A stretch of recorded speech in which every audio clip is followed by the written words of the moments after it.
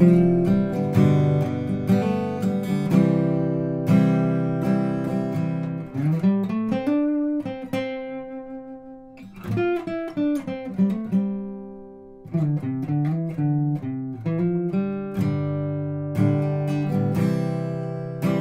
been 7 hours and 15 days since you took your love away.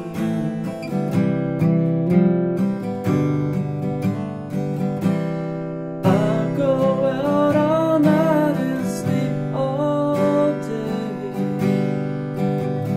since you took your love away.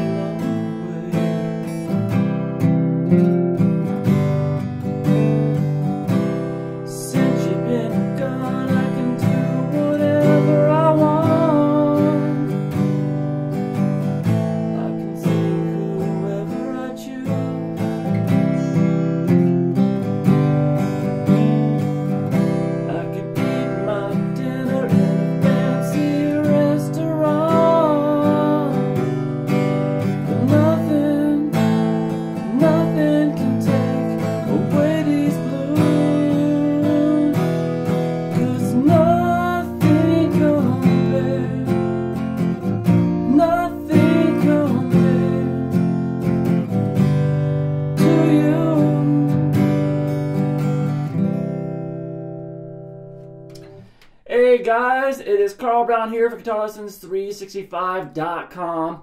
Got a fantastic version of Nothing Compares to You by Prince, made very popular, and a single for, I forget her name, Sinead O'Connor. And then Chris Cornell's version that he did on XM Satellite Radio, acoustic version. It's just unbelievable. And I love listening to it.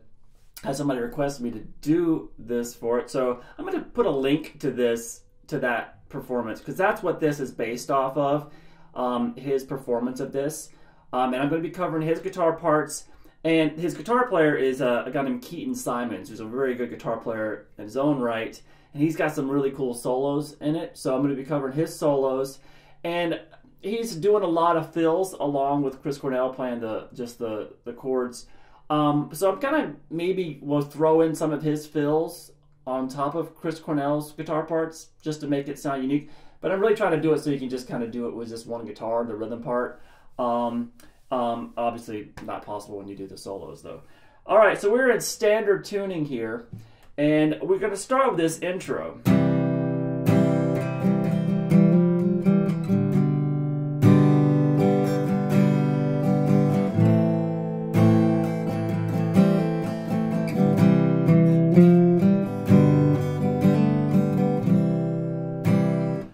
So that's going to start with just a basic C major chord. And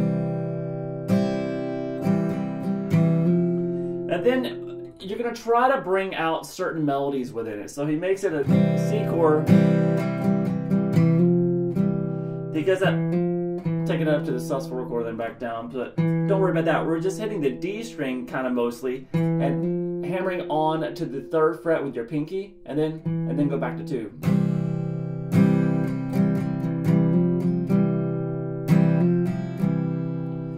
And then we're going to go to a G chord in first inversion. Now, how Chris Cornell's playing this is he's just playing the 2nd fret there on the open A string.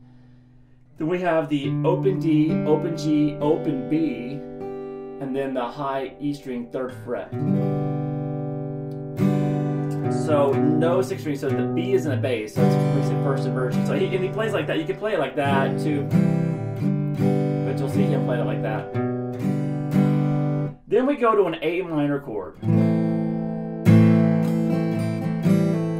he plays that A minor, and then he does a little hammer on by just picking up that 3rd finger on the to make it an open G or a minor 7th chord, and then hammering back on. So we have this all together.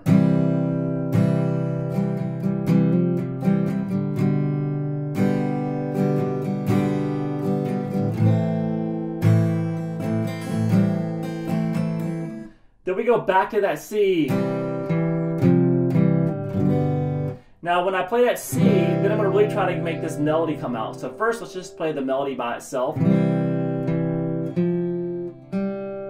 So you're going like that. So you're just playing the second fret there on the D, then the third fret on the D like we did before, and then the open G. And then when you do that, you're going to move it over to a G major chord, because you want that note to kind of come out. So go. So we have this. So you kind of just play the G chord, and then Keaton Simons in the background does this. He does a hammer on the open G onto the second fret and then back down, and it sounds cool. So putting all that together looks like this.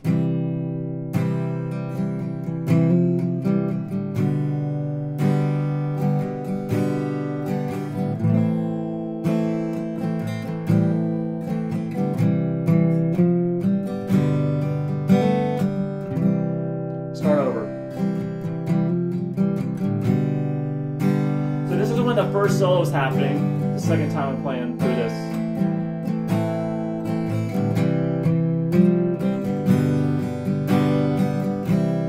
And then the vocals come in there. So basically you play that chord progression 2 times before the vocals come in.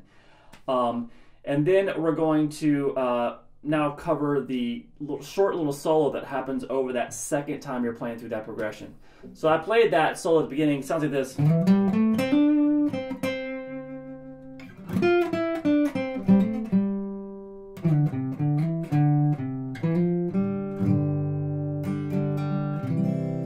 Into the verse. So it's a great little tasteful solo. The second solo is just killer. So this is just a warm-up. So what we're doing is we're sliding into the 7th fret of the A string, and then playing 5-7 on the D, and then hammering 5-7 on the G, and then back to that 5th fret there a couple times. So this. And then what we're going to do is we're going to rake into the 10th fret there on the G. Now, what a rake is, if you don't know, you're going to mute the bottom strings. I'm muting it with my palm here, or you can mute it with your index finger across the strings. And then you're going to rake into that note. So you're hitting those muted strings, or raking across them, up until you get to the 10th fret there on that G. So that's play 10, 9, 7, 5, and then you're gonna play the double stop here at the 5th fret of the D and the G together. Hammer the 7th fret of the D. When you do that, you still want that G string ringing out, and then back to the 2 5s. So we have this, and then you're gonna end the solo like this.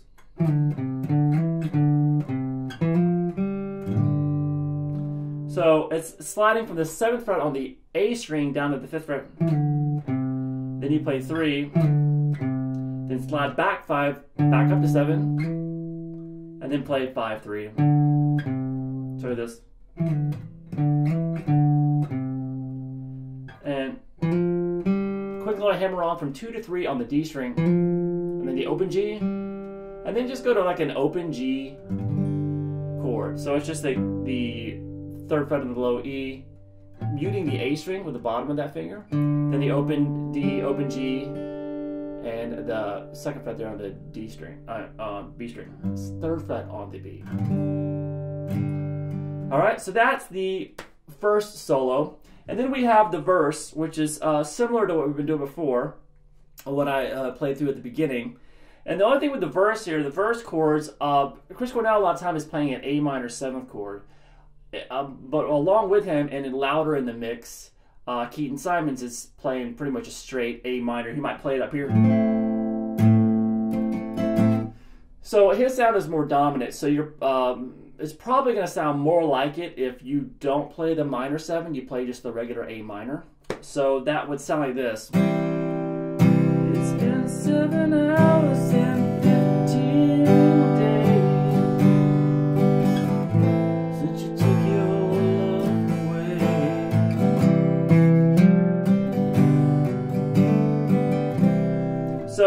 or you can choose to do it as an A minor 7. So it's that C without the, you don't have to do that little figure on it anymore when we're doing the vocal. So it's just C.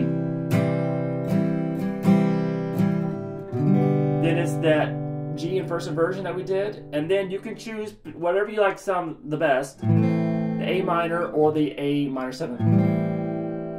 Your love away. And then that same. And you go basically go through that the whole section 4 times. I go out all night and I sleep all day since you took your love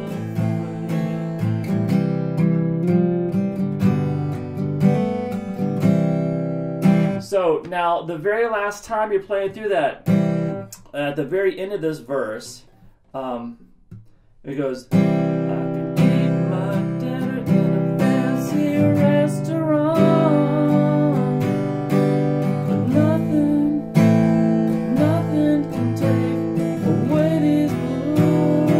So from that A minor chord, it just goes instead to an E major instead of back to that C. Instead of that little rhythm figure, it just goes to an E major chord. Just kind of build up on that, and then we have the chorus. Nothing compares. Nothing compares to you. Alright, so I will say that the first verse that we just did is different than the second verse, so don't think you already know the verses now, because second verse a little bit different. And the same thing with the chorus. The first chorus uses a little bit different chords than the rest of them. So, but we're going to start here. The first chord in this chorus is a B flat major chord. Now he's playing it like this. He's barring with his pinky across the 3rd fret of the D, G, and the B string, which is kind of how I play it as well. It's more comfortable for me to play it like that. You may choose to use your 3rd finger, doesn't matter. And then, in addition to that, he's playing the root note here at the 1st fret of the A string, but adding the 5th in the bass as well. So the 1st fret on the low E as well. So you play that chord, those 5 strings, and that resolves to an F major chord. So a full F major bar chord there, full bar at the 1st fret, 2nd fret on the G, 3rd on the D, and the A. So we have this. Nothing compares. And again, nothing compares. And then, so after you go in between those 2 chords twice, it's a short chorus, we just go straight to the G. Now this is the G major he's playing here that has the open B string in it, not the... He does play that a little later in the song, but it sounds fine, but just for completeness sake, he's usually playing the one with the open B. To you. And then we get into the second verse. So let me see if you can hear the difference here between the first verse. It's been so lonely without you.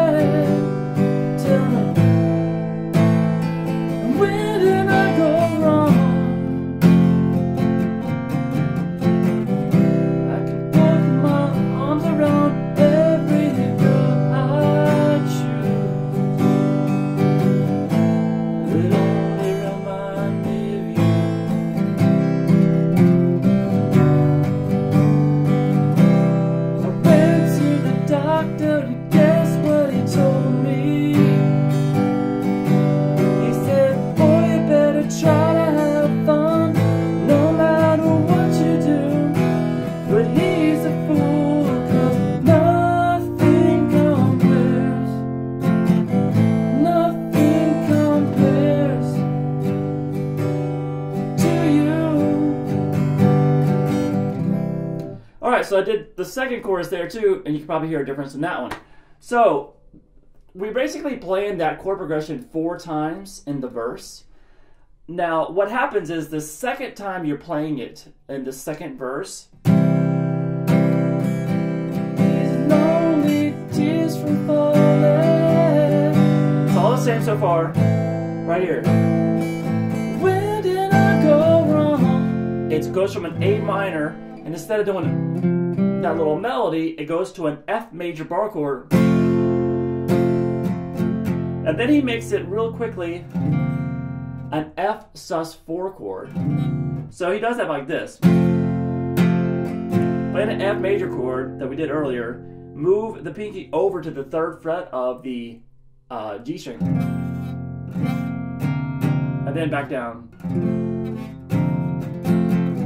And then the rest of the verse is the same as the first one. The second, the third and fourth times are the same, and it also ending with that E, it does it the same way there too. Now the second chorus here that I did, nothing compares, nothing compares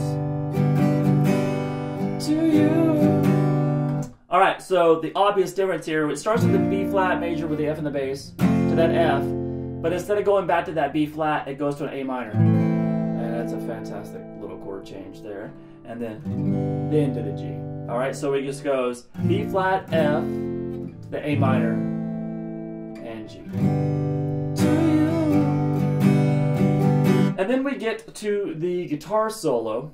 Before I show you the solo itself, let's look at the chords Chris Cornell is playing under it.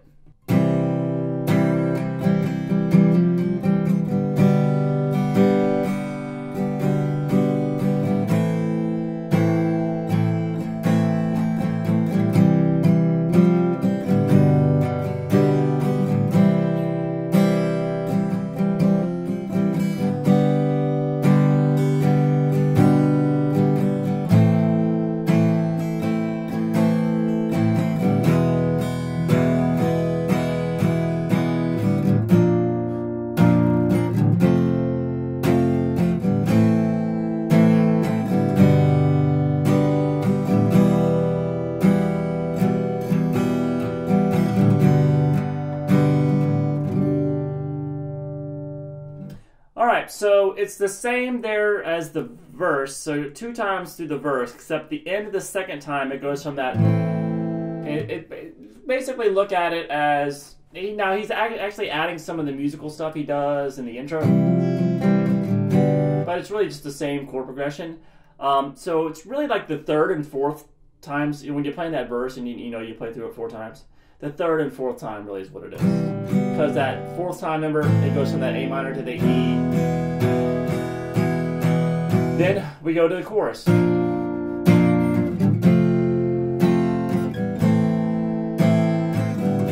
then we kind of extend the chorus a little bit, chorus riff. It goes at that G that is supposed to end the chorus. Just go, you can do a little bass on there, 3, 2, 0 on the low E, take you to an E minor, and then back to the G. Alright, so that's the chords underneath the solo. Let me play through the solo itself. This solo, by the way, is, I guess, was by a guy named Keaton Simons, so it's a really nice solo. So here it goes.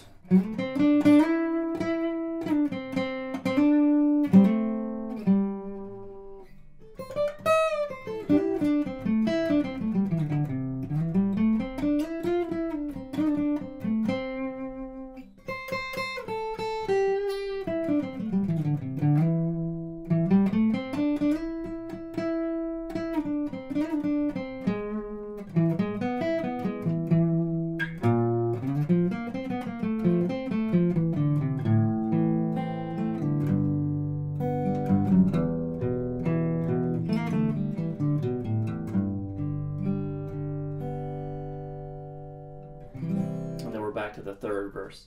Alright, so it's great. Now the first phrase,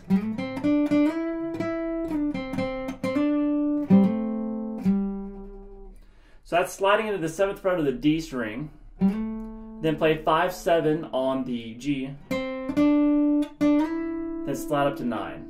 Pick 7, and pick that a few times. Then slide back down to 7, sorry, and then back to 5 a few times, and then hammer 5 to 7.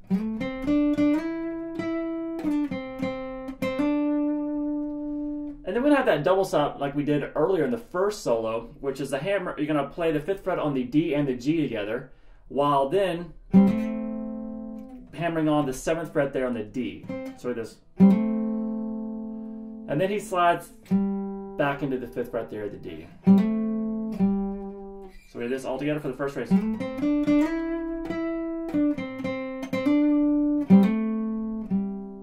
Or slide back. Yeah. Next phrase.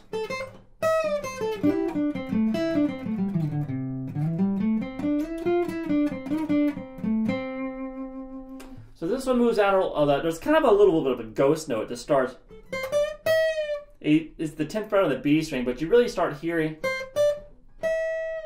when it gets on the high E string. So you can play that 10th on the B string, then play 8, 10 on the high E string, pre-bend, whole step pre-bend, then play 8, so we this, and back over to that 10 on the B. Then you're going to shift back here and grab the 7th fret on the G, 8th fret on the B, and you're going to, when you play those together, you're going to hammer on the 9th fret. So this. And then you're going to slide down into the 7th fret on the G, 5, over to 7 on the D string.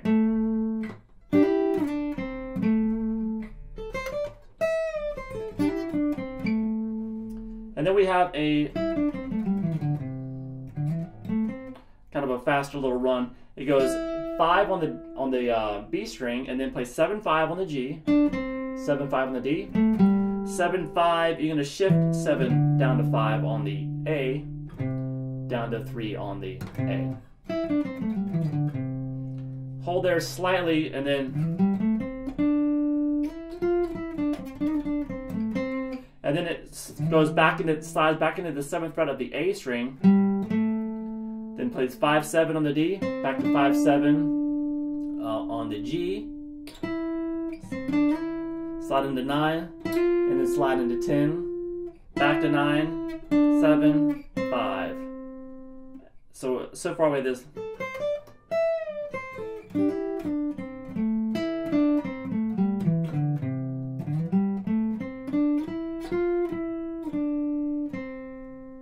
And then after you get back down to 5, there's a quick little, it's a slight little half step slide up and down, kind of just to give it a little bit of inflection. So just up to 7, up to 8, back down to 7, 5 on the G, 7 on the D, back to that 5 on the G.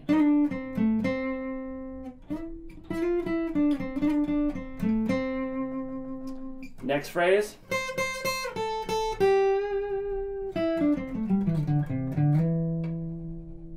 So that's 8th fret a few times on the high E string,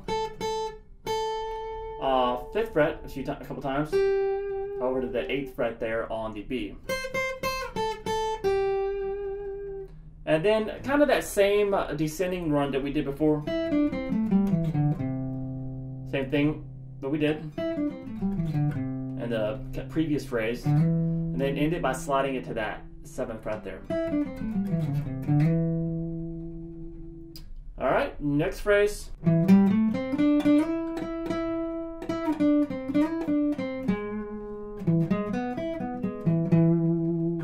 It's got some cool arpeggios in this one. All right, so we're gonna start here at the 7th fret there of the A string, and then play 5, 7 on the D, 5, 7 on the G, and then slide into the 9th fret, and play that a few times.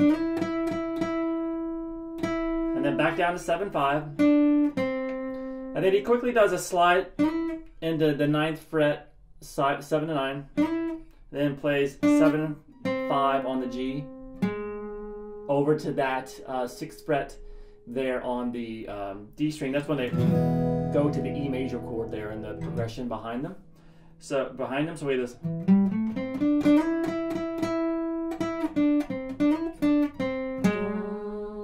And then he plays an E major arpeggio. Oh, sorry. So this is 7 on the A string, 6 on the D, 4 on the G string, 5 on the B, and then go back down. And then when you get back to the bottom note, hit that twice.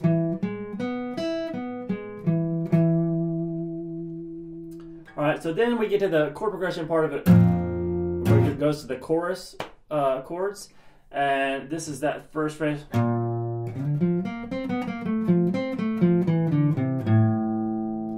So I'm going to stop there because then we're adding more kind of a chord arpeggiating chords after that. So that's the first fret on the A string, and you can slide into the 5th fret on the A string, play 3 on the D, 3 on the G. And then you can do a little chromatic lick. You're going to play 5, 4, 3, 2 on the G string, over to 3 on the D. So we have this.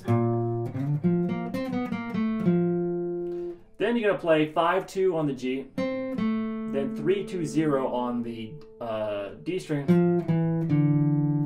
then 3, 0 on the A. So it is.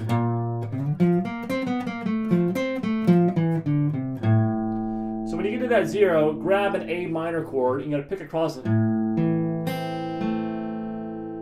So you're going to play open A there. You already hit that. Then the D string there, you're holding the A minor chord. B, G. Then there's an open G as you go to open D chord. I'm sorry, D string as you go to the G major chord. So it is. Then we have that 3, 2, 0 on the low E, kind of we did earlier, and then we have this to end it.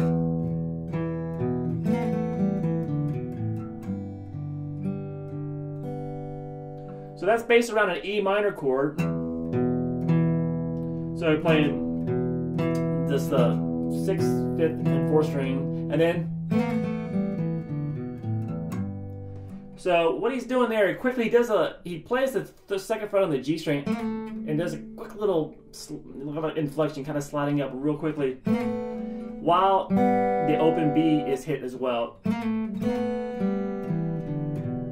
then it goes down 2, 0 on the D. So we have the open G. I'm sorry. So 2, 0 there on the G, then 2, 0 on the D, 2, 0 on the A, low E open, and then that takes you to a G. And that G, you just hold the 3rd fret there on the low E if you want, and you're going to pick the open D, open G, open D, and the open B. So from that A minor,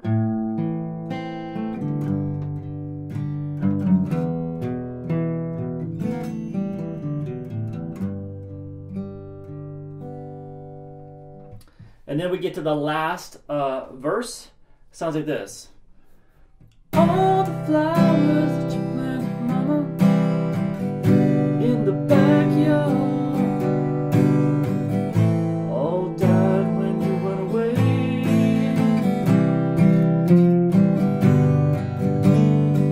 And I know that living with me, baby, was sometimes hard, but I'm willing to give it another try.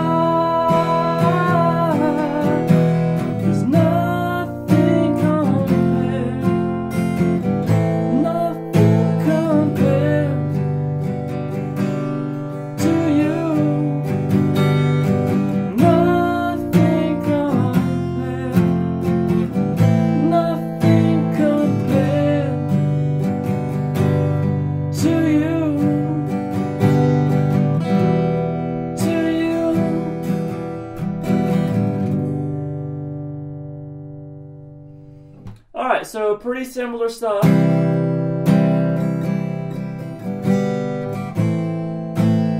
It's just this last verse is shorter, so it gets to just plays through it a couple times and before it gets to that E. And then the chorus is the same, except it's just extended. It's done twice.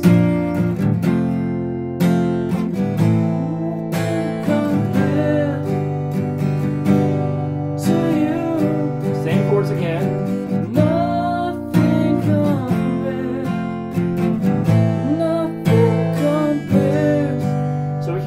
going to extend it. We're going to play the G, then go to the E minor. When they do the E minor, nice little backwards, kind of flamenco-ish. Strum it backwards across the strings. And then back to the G. Just one nice easy strum. Alright, so it's a beautiful cover of that song, so hopefully you can, you and maybe a buddy of yours get together so you can play with the solos and stuff, because it's a cool solo too. But it's kind of hard to match the vocal skills of Chris Cornell. He's just was a spectacular vocalist.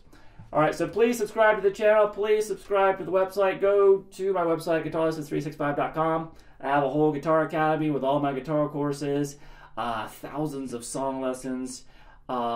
Just in you supporting me there helps me do this. So I hope to see you then, and we'll have some cool stuff coming very soon.